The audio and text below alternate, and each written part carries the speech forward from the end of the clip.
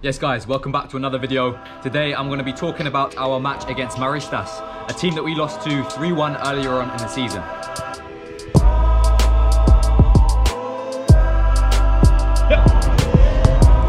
Good quality.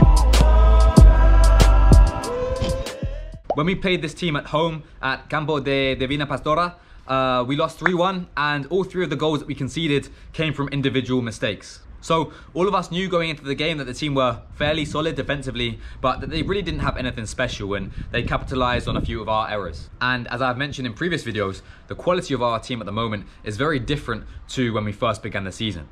Understanding that a lot of Spanish teams are pretty strong in the middle of the park, having technically proficient midfielders, we decided to go for a 4-3-2-1 formation. This position essentially allows us to flood the middle of the pitch with 5 players. We have the defensive midfielder, 2 wider centre mids, I was playing on the right, and then we have the 2 attacking midfielders behind a single striker. Naturally, this is quite a narrow formation with no wide midfielders and no wingers, so the width really needed to come from our fullbacks. Those fullbacks could trust that our defensive midfielder, Andrew for the game, would sit in and essentially create a back 3 when we had the ball. In training, we had been working on switching the play, knowing when it was the right time to play away from pressure, turn out of one side of the pitch, which is often quite congested as the defenders get attracted to the ball, recycle the ball around the back or through the middle of the pitch and attacking down the other flank. So when we turned up and saw that the pitch was pretty nice and pretty big as well, we were very much looking forward to the game, knowing that we would have the time and the space to make the decisions to switch the ball. In the first half, we didn't really play with the level of trust, the level of confidence in one another that we needed to. The other team squeezed fairly high up the pitch at the start of the match and pressed us with 2 strikers. That being said, we still had that diamond and a 4 versus 2 at the back with our goalkeeper, 2 centre backs and 1 defensive midfielder to be able to play out of that. However, often instead of trusting us to play that 4 versus 2 rondo and then break into midfield or play the ball out wide, we elected to go long. This played right into their hands as they had a back line which were pretty physical, not very technical, not very mobile, but very good at attacking the ball in the air. And so while we dominated possession, we dominated the ball and we held possession in decent areas of the pitch, we never really threatened their goal that directly. Playing in central midfield, I found it fairly frustrating because I felt that a lot of the time we played as individuals, a lot of the time we tried to go forwards when the opportunity to recycle the ball around the back or back through midfield was often on. Despite dominating the game for the vast majority of the first half, about 20-22 minutes into the match, the ball gets played back to our goalkeeper, goes to clear the football, but it gets deflected off the onrushing striker and goes into the back of the net. It was, yes, an unlucky, unfortunate goal to concede, but at the same time, we really didn't do what we needed to in the first 20 minutes to give ourselves the confidence to continue playing out the back and to trust our process. The longer that I've been out in Spain and the more that I've adapted to the Spanish style of football, the more I've understood that the midfield role is really a facilitative role.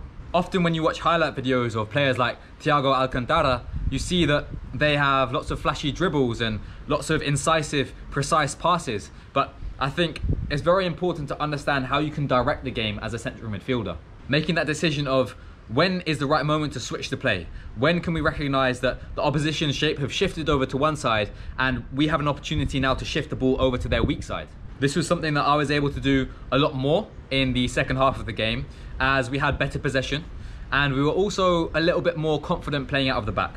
As I mentioned, we had that 4v2 diamond with our goalkeeper, 2 centre-backs and defensive midfielder against their 2 strikers who were pressing us. We trusted ourselves a lot more in our own defensive third to play through.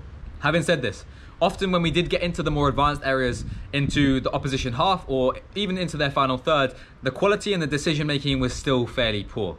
Often, and myself being included in this, we decided to chuck crosses into the box to hope that someone would be able to attack it, but this was really playing to the opposition's strengths as they had a big, strong defensive line. We really needed to be braver on the ball to be able to hold the ball for longer, attract defenders and play 1-2s or little combinations in tight spaces. The moments where we did link up, we did create a few chances, but again, the consistent theme of the second half was that chances were there, decisions could have been made, but the wrong one was often chosen. When things aren't going in your favour in a football match, I think it's easy to try and take the game by the scruff of your neck yourself and to try and play as an individual, and a few of us did have that approach. Around 20-25 minutes into the second half, myself and Andrew were substituted off the pitch with Raymond and Henry dropping in deeper and Brandon moving to holding midfielder. This allowed Emmanuel and McKeith to come on the wings and create more options to go 1v1 at fullbacks in wide positions. Therefore, our coach told myself and Andrew that it was purely a tactical change in the 65th or so minute, and it allowed us to have more opportunities to switch the ball and isolate fullbacks against our tricky and fast wingers. Having said that, that requires the team to work effectively and switch the ball together, combining and trusting each other, which really didn't happen at all in the second half. And after trying to push for an equaliser in the second half, we were counted on transition, the opposition cutting off the left-hand side and curled a ball into the top corner in around the 88th, 89th minute. It was a sucker punch and meant that the game was up and that we lost 2-0.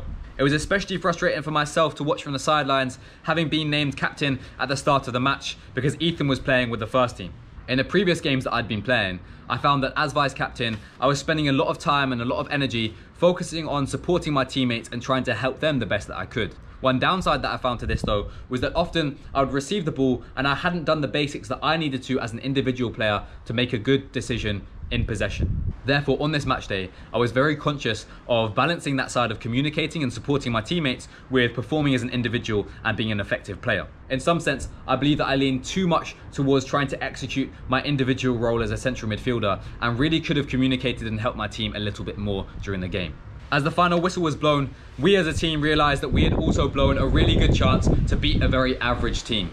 Our coach told us after the match that it was our attacking players who had let the team down. Yes, there had been mistakes in possession. Yes, we had conceded an unnecessary goal, but with 90 minutes of the game, with a massive pitch, with the quality that we had on the pitch, we still couldn't score. Speaking with the coach after the game, he made it clear to me that it's not just the attackers who are the attacking players, but it's also the central midfielders. It's also the fullbacks when we have possession.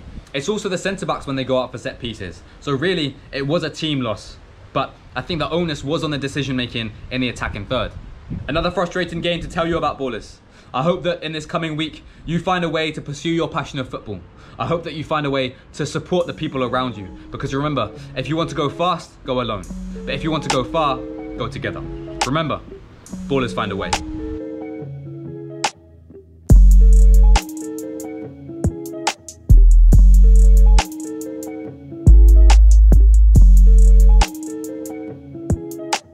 El boliviano loco, ¿no? Muy temprano. Boliviano loco, sí. Sí.